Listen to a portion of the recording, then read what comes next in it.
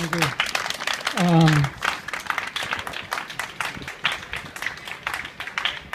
Most of my stuff is pretty depressing, so that's actually the funniest thing I ever wrote. Sorry. This one is called The Totemism of Hunger. Then there came a time when I was seeing jaws in everything. In my hand, can openers, pruning shears, doors, window jambs, everything. The animal heads of the old gods had returned to the inanimate world, and I was seeing their anger effectively filling all voids, all shells. The common wood saw even had an eye. But more important, it could know hunger. In such a world as this, it's not unusual to measure dominance by number. For instance, the multiple keys slung from the belt of a sadist.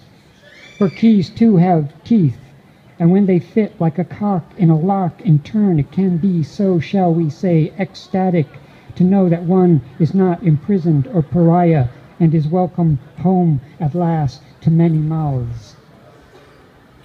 Okay, this next one is, thanks.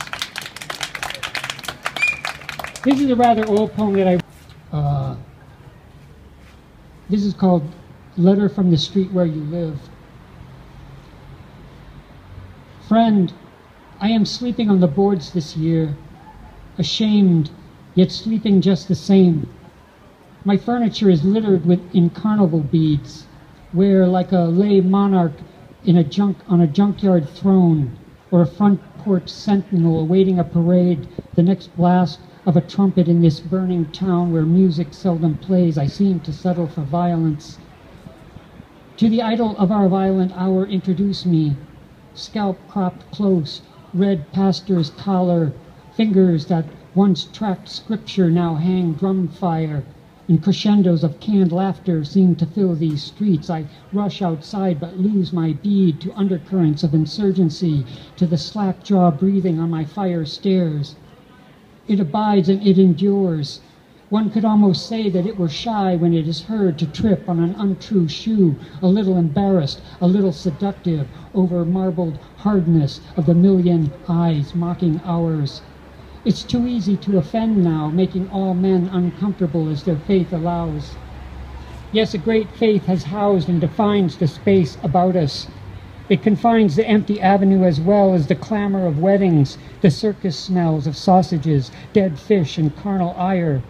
It's so fluid it swells under the shade, an angry whisper, the split tongue of the hours administer, primitive justice, tripped out in summer fashion. It's tough in the morning to dress the occasion. Still, I'm sleeping on the floor just to say, it stiffens my joints, prolonging the illusion, indeed any drama possible to a hoped-for conclusion. And that laughter that you hear, cops, lovers, pushers, this wounded body earned in pathos is ours, dear friend. Right back in righteous anger. Save us if you can. All right, I'll just... I'm going to do two more. This one...